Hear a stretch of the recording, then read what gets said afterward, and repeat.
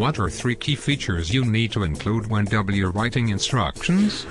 Verbs at the start of a step, numbered steps and equipment. How confident do you feel about writing instructions? Fine, because I get it done.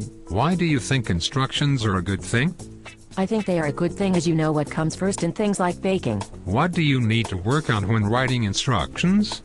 I need to make sure I put them in logical order. What tense are instructions written in? Present tense. Will the instructions that your partner wrote work? No, because it did not tell you where to put the jelly in. What is a suggestion you have for your partner? She needs to put how much ingredients you need.